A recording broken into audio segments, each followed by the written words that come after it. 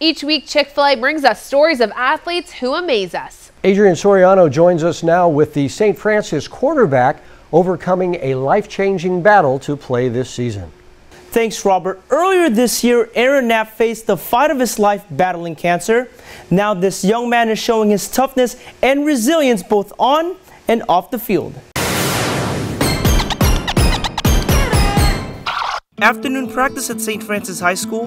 The Lancers are getting ready for another football season with Aaron Knapp as the starting quarterback for the Lancers. He's a vocal leader and a guy that we really look to kind of get us going. He leads us in exercises, he leads us on and off the field. He's a man of character, and you know, he's one of those guys that is doing the right thing all the time when people aren't watching, and so that's a great guy to put in front of your team as a leader. During Aaron's freshman year, Aaron noticed a small mysterious lump on the back of his neck.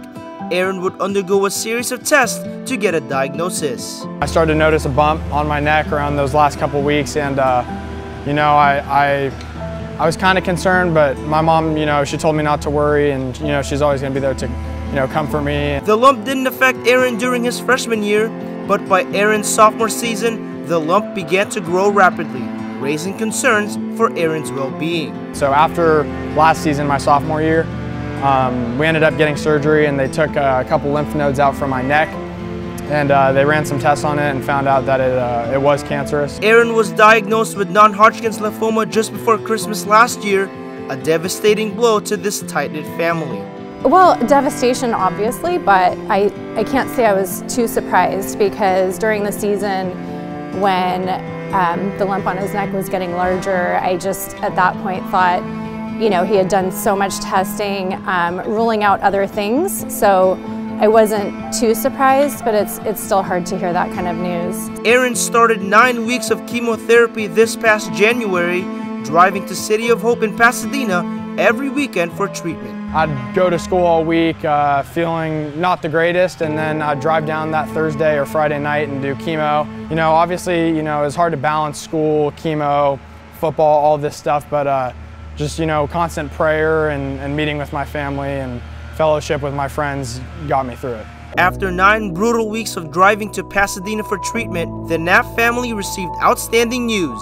Aaron was cancer-free. I just remember being, you know, super relieved, and just to see my mom relieved was actually more, you know, that was comforting for me, just to see her doing better.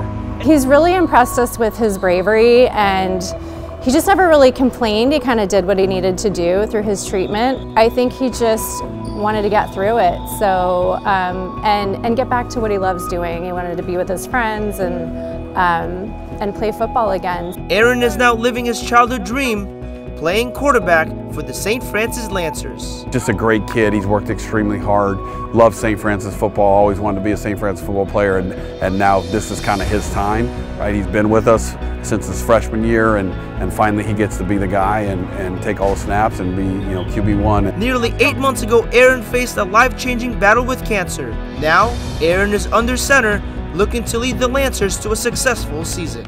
Aaron showed so much courage during his fight with cancer. There is no doubt the St. Francis Lancers are in good hands with Aaron under center taking snaps. Outstanding. Great to have him back on the field. I'm Robert Braunstein. And I'm Aubrey Tolliver. Thanks for watching. Make sure you subscribe to our YouTube channel and check back every Sunday night. And watch us every Sunday night at 6 and 10 p.m. on NBC Sports California. We'll see you at the games.